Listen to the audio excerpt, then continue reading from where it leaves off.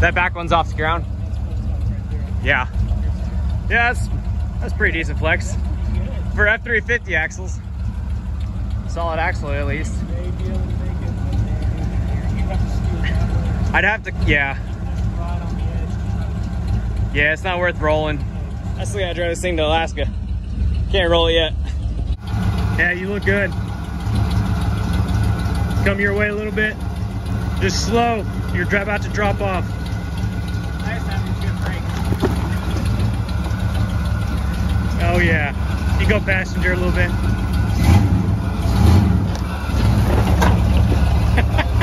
Yeah, that's no problem. Thing is sweet looking. Especially this little mud character now. Well, I'm sitting in the back seat of the Bronco.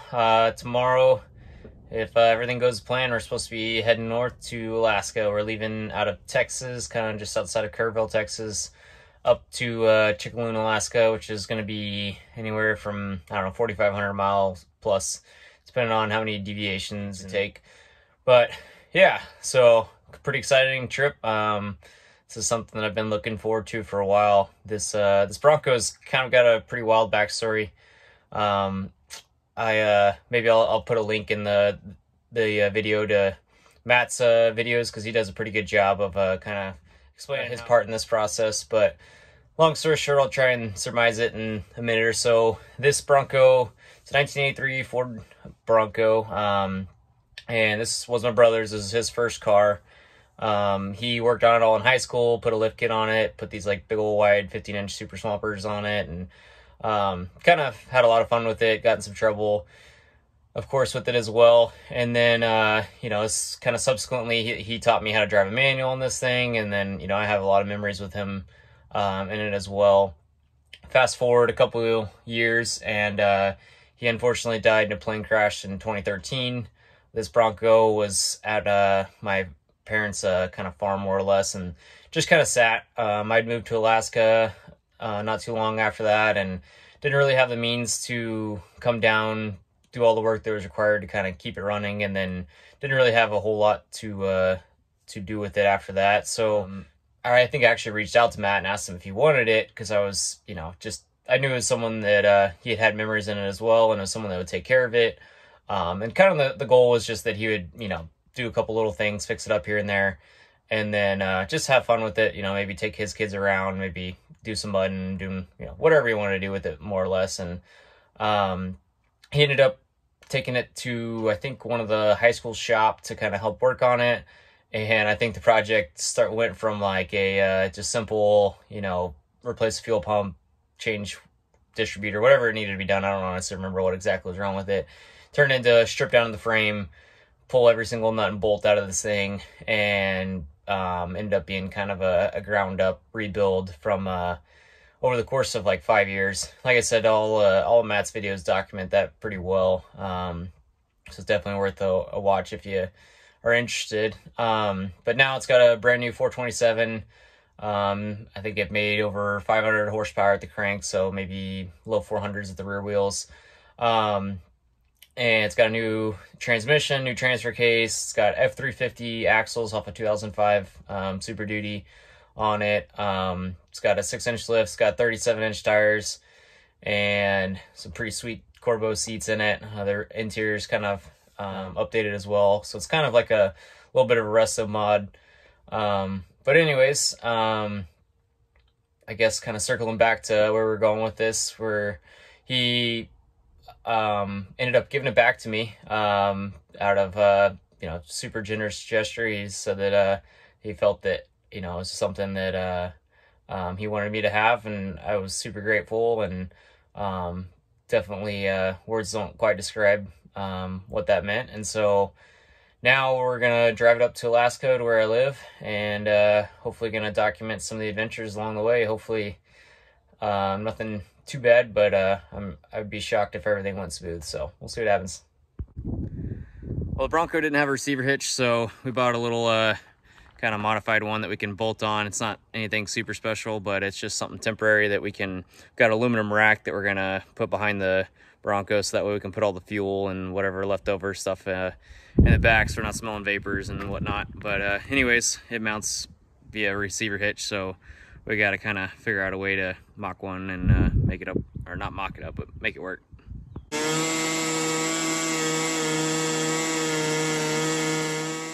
Well, we got the hitch bolted up.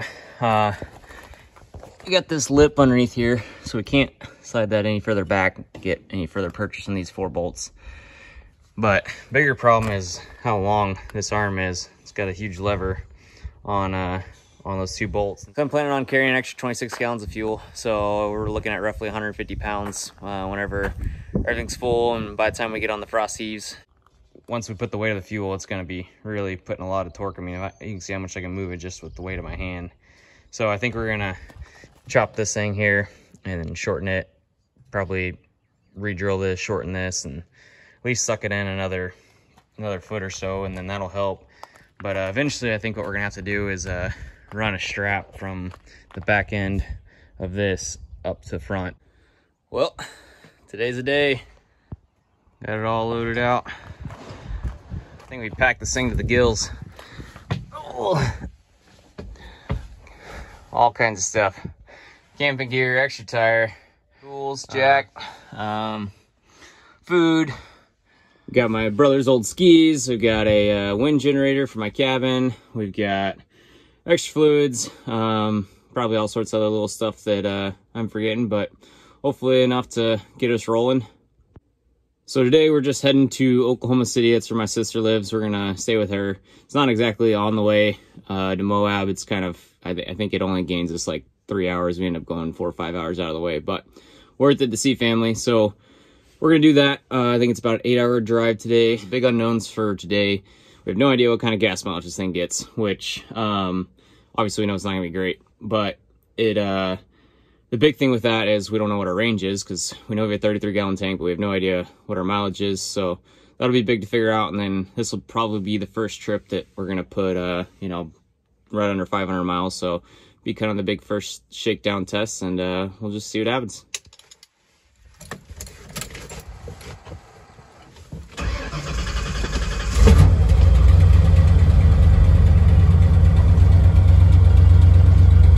See how many miles this thing has on it before we leave. 528.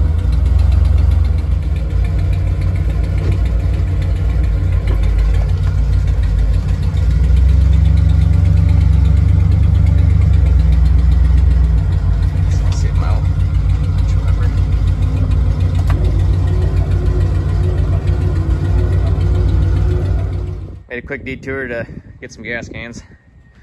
So far seems to be doing pretty well though.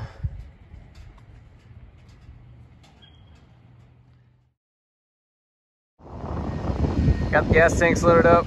Dad had to stop and look at an airplane. Pretty sweet DC-6, so I had to stop and take a look.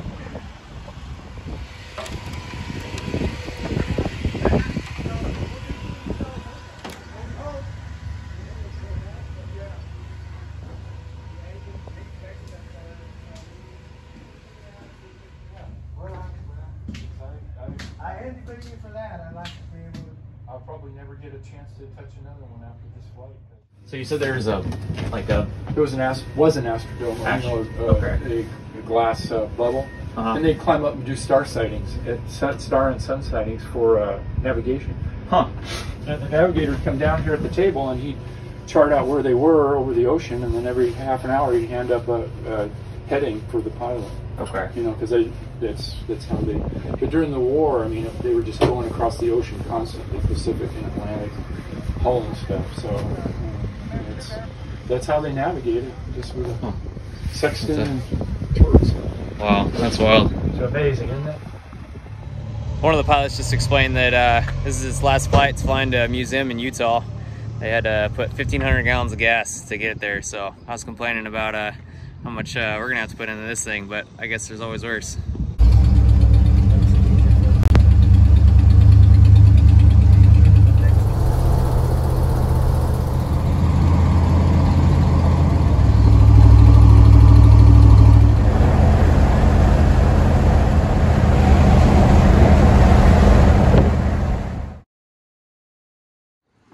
Well, we're 200 miles in, so we're about to find out what our gas mileage has been. hoping that we don't see this thing go over 20 gallons, because that means we're getting less than 10 miles a gallon, which is definitely not ideal, but we're hoping that we can get somewhere around like 12. This is our goal. That's what we're hoping for, but we'll see. We have literally no idea. So yeah, we'll watch this number and make sure it doesn't go, or not make sure, but hope it doesn't go past 20. 15 gallons. Hopefully it stops 420. I can't hear it. Oh, there we go.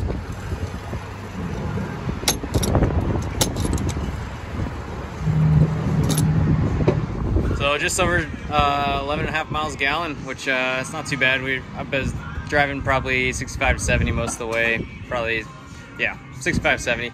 And had a decent tailwind, so probably 11 is going to be a little more accurate for the rest of the trip. I guess I'll clean this off.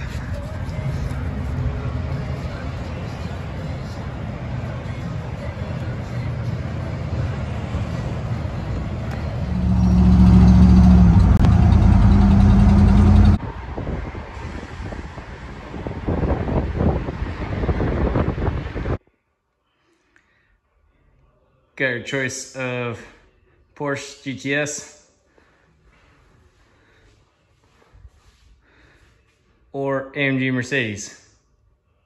My sister has a Porsche and a Mercedes in the garage, and couch rests or little arm rests that Bluetooth charge your phone. I live in a tiny house. I messed up. So the plane we saw is DC-6, as you heard, is built in 1942. It was originally owned by the Navy. And if I understood him correctly, it was actually used in the Berlin airlift.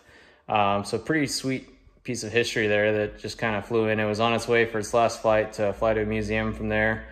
And I think after the Navy, it changed hands a couple times. It said it was used with the Forest Service to fight fires. It was used for some other contracting company, I didn't quite catch the name, for fuel or oil spills.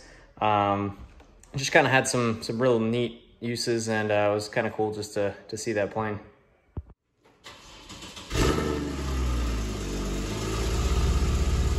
Well, let me drive this is a mistake.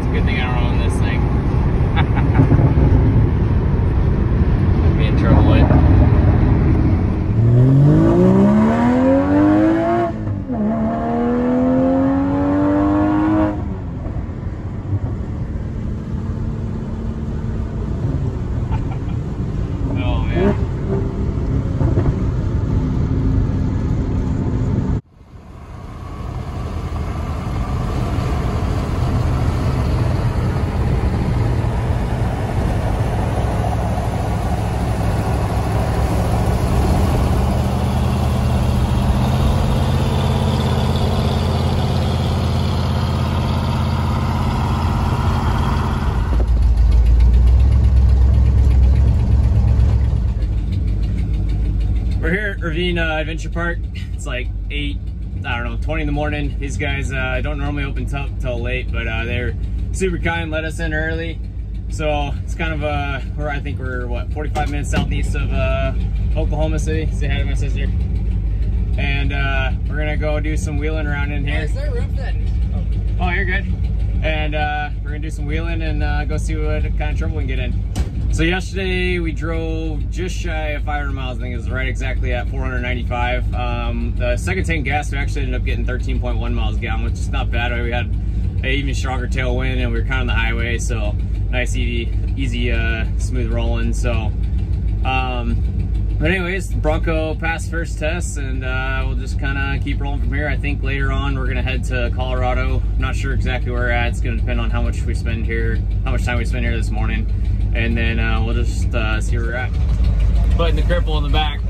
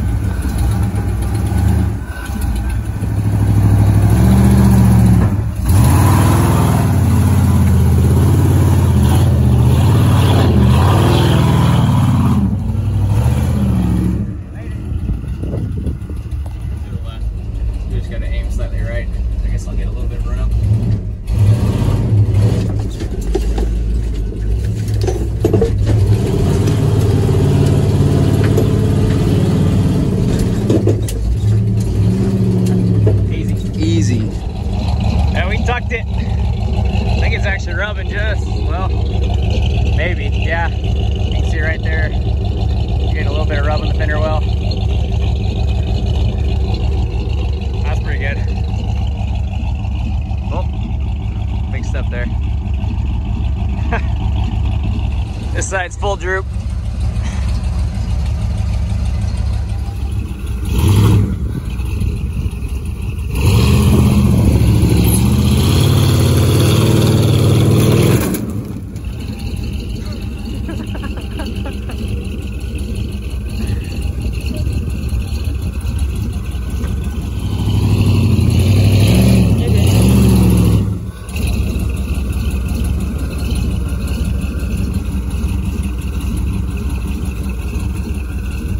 We're teetering now.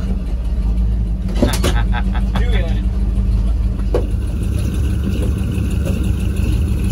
We got both sides off. Woo! I'm thinking.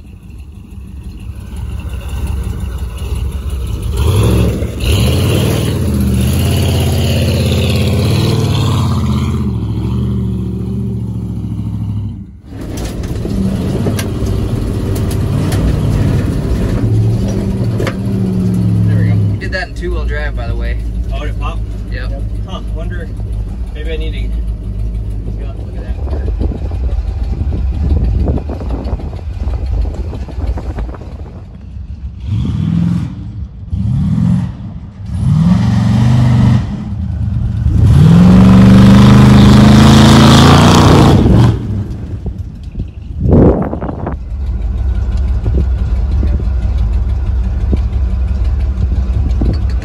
What's up, little guy?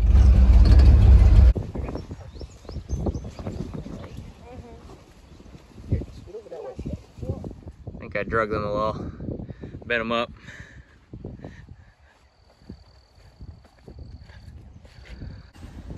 Well, big thanks to Becca and Shannon at Ravine Outdoor Adventure Park for opening up the place early and letting us come do a little wheeling around in the Bronco. We got to kind of flex it a lot more than I've gotten the chance to in the past, and got to have fun with sister and brother-in-law and dad in tow. But anyways, we're gonna hit the road and head north because we still got a lot of driving. Hopefully make it somewhere in Colorado. We'll see exactly.